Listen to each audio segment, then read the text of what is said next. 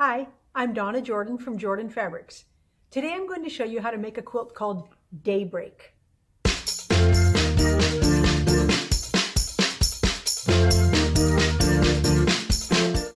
Daybreak is a pattern that we've done before. This is a Cozy Quilt Designs pattern. They have it pictured in bright batiks, but I like to make it in darker Civil War colors. So the nice thing about their patterns is they give you a variety of sizes. We're going to do the throw size, and we need 28 strips. So my husband Matt has already cut out 28 strips and put them in a package here, and he cut the accent and background fabrics. This will be the accent, this will be the border, and you can see behind me here a quilt very similar to the colors that we are going to be making today. So we're going to take the pieces over to our cutting table, and we're going to do these subcuts, and we're going to cut out the accent and the backgrounds. The first thing we need to do is open up the package of strips. And there's 28 in here, but we need 16 cut one way and 12 cut another way. So we need to separate this out into two stacks. So we've got a variety of nice prints in here. Got some greens and blacks, blues, reds. So we need to separate these out. I need 16 strips that are a little more colorful, and then my accent color is this dark black. So we've got some big stars on here and some little stars. And if I have any strips that are really, really dark, I don't want them up next to the accent. I want them in the small stars. I'll show you what I'm talking about on the quilt we already have made. Here's what I'm talking about. My accent color is almost black, just like that. So if I use this fabric right up next to the black, there's not much contrast. Now, if I use this fabric in here, that's fine because it's not right up next to the accent.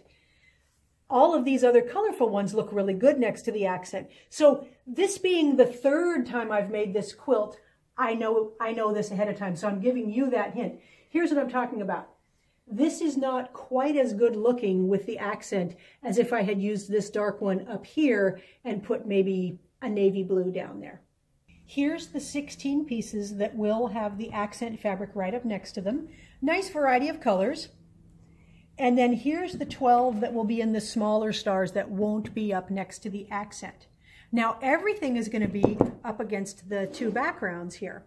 So the backgrounds, you can barely tell in the pattern, but there are two different colors of backgrounds. There's a very light green and then there's an almost white. So I am following that same color scheme. I've got backgrounds that are almost the same color, but there's two different prints. So all of these beautiful Moda prints, these are Kansas Troubles and Thistle Farm, they're all going to be up against this background. So I'm going to get ready to do some subcuts here.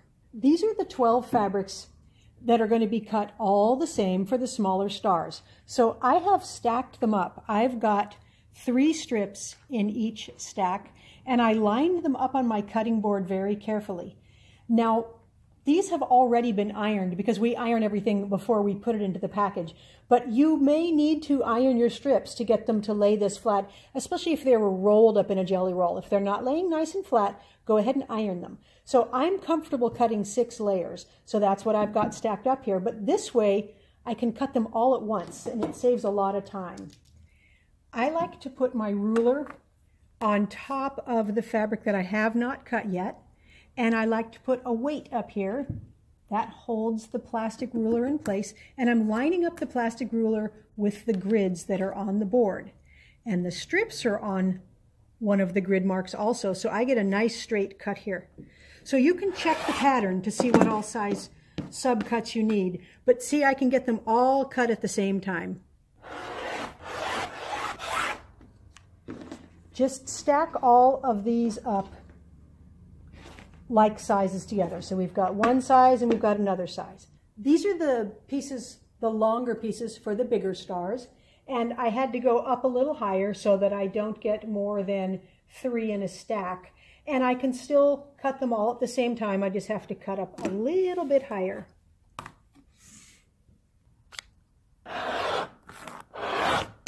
The pieces for the larger stars need to be matched up. So we're going to need to do one big and one little. We need to have the same fabric matched up. So we're going to match these up before we start. So we'll do that with all of these bigger pieces here. And then the stars will make a nice matching L. The one nice thing about this pattern, this is all the scrap I have. We use up almost every bit of these strips, so that's really nice. The only other things we need to cut are the accent fabric here, and it just gets cut into 2.5-inch squares, very easy. And then the backgrounds, there's just 3 different sizes, but both of these prints get cut all into those 3 sizes, really easy cutting, so I'm not going to bore you with that. But I'm going to get finished cutting, and then we'll get started sewing. That is the fun part. I finished doing all the subcuts on the background fabrics and on the accent. So the accent was just the 2.5-inch squares, and we've got different sizes of the backgrounds. So I pulled off enough pieces for one block. This is 1/4 of the block. I've already made one because it's much easier to follow this than just looking at the pattern. The first thing you have to do is you have to draw on the back side a diagonal line of some of your background pieces. You have to follow the pattern closely because some go that way and some go this way. So this is all the pieces we need. Remember, these guys were paired up. We've got a pair, a short and a long, and then we've got the single guys for the smaller star part here. So first step is to sew these 2 pieces together. I'm just going to line everything up, and I'm going to chain piece. So we're using a 1/4-inch seam. That's what we're always going to use. And I'm going to sew all 4 pieces, and then I'm going to snip the threads.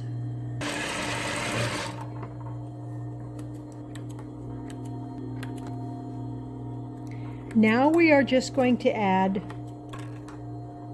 one piece of background here. We're going to add this piece. So when you open this up, it's exactly the right length. But I have to check my block or my pattern to make sure I sew it onto the correct side. So I'm always going to be checking that, especially if I'm going to be chain piecing, because you could sew so many of them incorrectly. So this is going to go right here.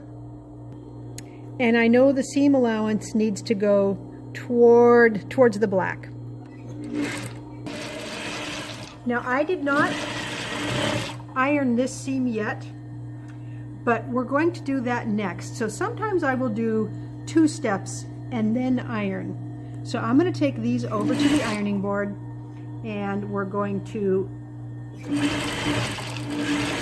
get them ironed really, really flat. Here is how I like to iron these units. I'm going to pull it open so that seam is being pulled wide there, and that way I'm going to get that seam. Now I'm going to iron the stitching there. It relaxes the seam so that it lays really flat. Then I'm going to open this up, and I want that seam allowance heading towards the black side there. So I'm just going to kind of press it with my hands till it looks square, then give it a little steam. So that way I can do 2 steps in one. I'm ironing that seam, open up, and because there's heat already on the fabric, it tends to stay in place and you can keep it nice and square. So this step goes really, really fast. So we've got the middle made here. Next step is this part here. And I'm going to show you why we needed to mark the back of these. We are going to line up our corners here, and we're going to stitch along that diagonal, and that's going to give us this piece right here. So even though I normally use the lines on my machine to sew these without marking, I can't really do that on here because I can't see where that point is very well. So I found it a lot easier to just go ahead and mark them. You're going to stitch right along your marked line. And if anything, you're going to stitch a hair over to this side. So be careful when you lay these out that they look exactly the same as the first one you sew. And that way you can chain piece and you won't get them facing the wrong way. the next piece we need to make is this one right here. So that's this piece, and we're going to sew on that diagonal, and then when we open it up, it's going to look just like that one. So you want to always check your pattern or make a sample block like I did. I find that really, really useful. And then we're going to swing this around, stitch right on the line. So I'm going to take my other 4 pieces and make sure they're lined up exactly the same way. Put this here, and then stitch. So here's those 8 pieces we just sewed, the shorter ones and the longer ones, and they're going to get ironed in a similar fashion. So I like to press it flat and then open that up, and you'll see that it's going to make one long rectangle. So you're going to have to use a little steam on that. Now when you open this up, you can tell pretty quickly if you've done a good job sewing on that diagonal there, because this top layer should line up with those bottom 2 layers. And they are lining up quite nicely, so then you can steam press it. And once we're done ironing, we are going to trim away those extra layers back there. Now we're just going to trim off the excess seam allowance fabric back there. So we're going to do that on every piece. And it's not really a very big scrap that's left over. So I'm probably not going to keep that for another project, but you could if you want. And I find this works really well just with scissors. So I don't usually take it to the cutting mat and use the rotary cutter, but you can if you like. It's just a lot quicker to do it like this. You can see the block starting to build now. We've got the center section here. We've got the short side of the small star here and the longer side here. So now all we have to do is these outer 2 pieces. So we're just going to add some backgrounds to the longer piece and a background to the shorter piece. So to make this unit here, we're just going to take this shorter side. We're going to stitch here and open it up, and that's going to make that. So I'm going to take all of these shorter ones and sew them all exactly the same way.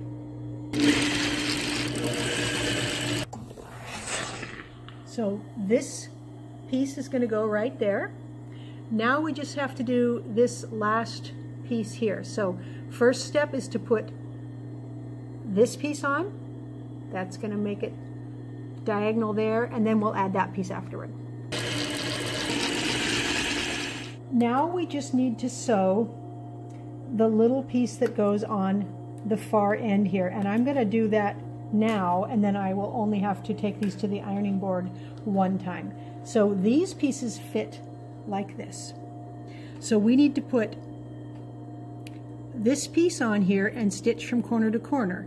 Now I don't mark the back of these blocks. You can if you like, but I have a line on my sewing machine. So all I have to do is put this corner right where the needle is, and then put the far corner on the line. So all I'm going to do is put the corner of the block right up against the needle and put this opposite corner on the line and stitch all the way along there. Now I have some quilters who tell me they can just eye this up. They can just point towards the corner without drawing a line, and they seem to be very successful at doing that, but I worry that I would have a crooked line, so that's why I drew on the machine here, and that seems to work really, really well. Now we'll take these over to the ironing board, iron them open, and trim off the excess. Now it probably looks like I'm going back and forth between the ironing board and the sewing machine a lot. And I am for the first part of making this quilt. But once I know that I am making the blocks correctly, I'm going to just chain piece the whole quilt. I'm going to be sewing a whole lot before I get up an iron. And this is just one of those blocks that I can't really finger press successfully within the block. I really do have to iron this one. Now there's 2 sections to trim here. Again, it goes really, really fast. And it really doesn't matter if you're a little bit crooked cutting there, because it's in the seam allowance. It doesn't show. Now we're ready to put the block together. So we're going to sew this, and then this, and then this, and then this. And we're going to keep these in pairs. So I'm going to make sure that my first block has these two that match up, and my next block has got two blues that match up. You can make it and mix the colors if you want. There's nothing wrong with making your block like that. It's just a little more balanced if you do them in a pair. I've made it both ways, and it looks really good the other way too, but the pattern calls for you to do it like this, and that's what we're going to do today. So this one's going to go on here. Still going to chain piece. I'm going to sew these, all four of the blocks at the same time. And when I make the rest of the quilt, I'm going to sew all of the blocks. So this is a quarter block. I'm making 4 quarters right now. We need 12 big blocks, so I'm going to make a total of 12 times 4. I'm going to make 48 quarter blocks just like this. So I'm going to be chain piecing all the rest of them because it'll go a lot faster. Now this is a spot where we can finger press. So these are going to go right here. We are going to press this away from the wedge-shaped piece here. Now this piece is going to go on there, and I'm going to use alternating colors. So I'm going to just check this out before I go. So we've got green there, blue here, burgundy here, and a darker burgundy. So I'm probably going to put that one there, that one there, that one there, and that one there. And what I'm wanting is to get a lot of different colors in the star on these stars. So that's how I'm going to match these up. So I'm just going to put them like that and turn them all, and then we'll sew down that side on all of them. So this piece fits exactly on here. They're really fun to sew, and there is no intersections to match at all.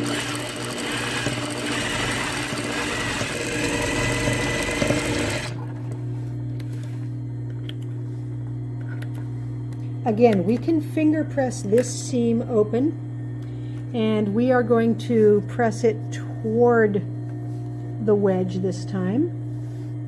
And the finger pressing will work good enough right now, so I'm opening the seam up and pressing with the back of my fingernail.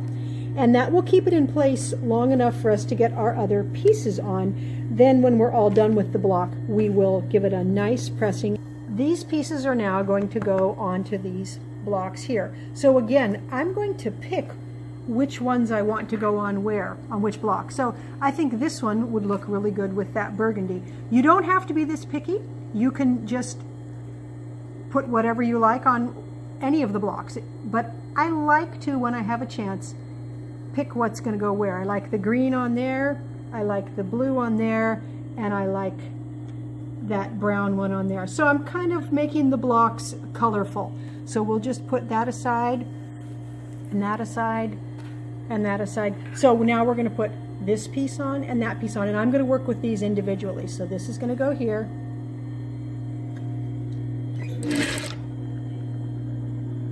And all the pieces just fit exact.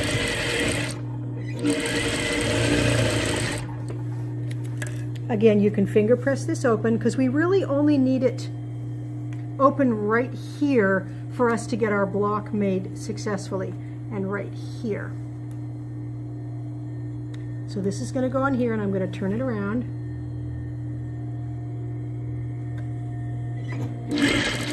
Again, there's absolutely zero intersections to match at all, none. And let me show you one of the best parts of this block. This is the best part. See all of these points here? They're perfectly pointed. There is really no way for you to snip off the top of your point when you're stitching your patchwork. And that's a problem that we have in a lot of patchwork. When we if we had a seam right here, the point might not be pointy. So even if your seams weren't perfect, even if you took your seam a little bit too big, you're still going to get a perfect point here and here and here and here. Really fun to make. It's not even ironed yet, and it really looks very exact. So you do have to think a little when you're putting these on, but it's going to come out just perfect. All we have to do now is iron it really flat. Since we finger pressed these ones, you really can just take your iron, and I like to do it with no steam at first till I know the block is flat and the seam allowances are facing the way they should be going. Then I'm going to steam press it.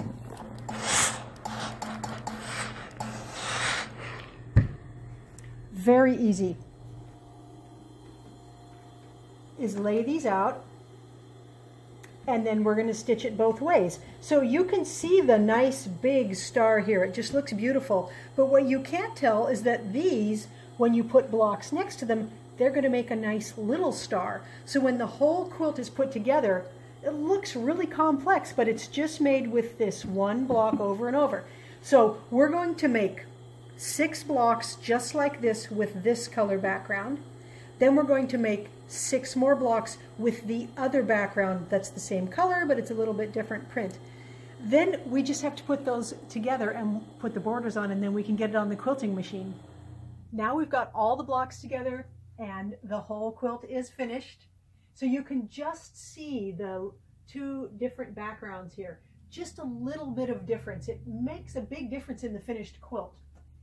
The nice thing about this pattern is it's all done with 2.5-inch strips. The patchwork, the accent, the background, it's all 2.5-inch strips.